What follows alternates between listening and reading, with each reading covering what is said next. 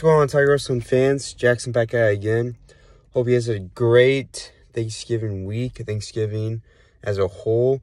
Hope you guys enjoyed some time, eat some great food, spend some time with some family, and watch some great football. So that's why I did, had a Thanksgiving at my house. Then we had a family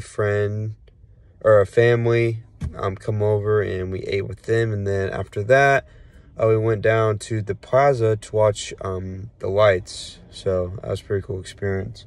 But yeah, this week gotta get after it. Gotta work those calories off.